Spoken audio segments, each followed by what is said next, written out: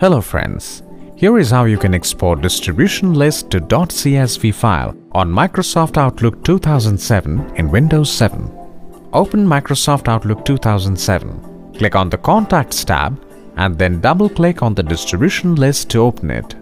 In the Actions section, click Send and then click In Internet Format. Open the distribution list from the attachment and then copy the members' data.